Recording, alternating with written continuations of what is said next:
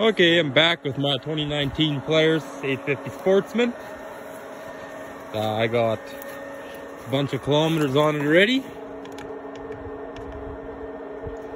550 actually. So far no issues with it. I got 29 or 28 inch Outlaw 2s on it actually, 28s. A windshield on it now. I put a winch in. So far I like it a lot. Ride's really nice. I did add the third brake light too, from new actually. Hand and thumb warmers, gotta have those from the Alberta rides. The cup holder comes in handy.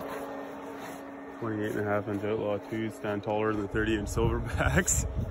Yeah, this is the Can-Am we're riding with today. Good old 1000 XMR. Yeah, that's a brief overview on the 2019 Sportsman 850.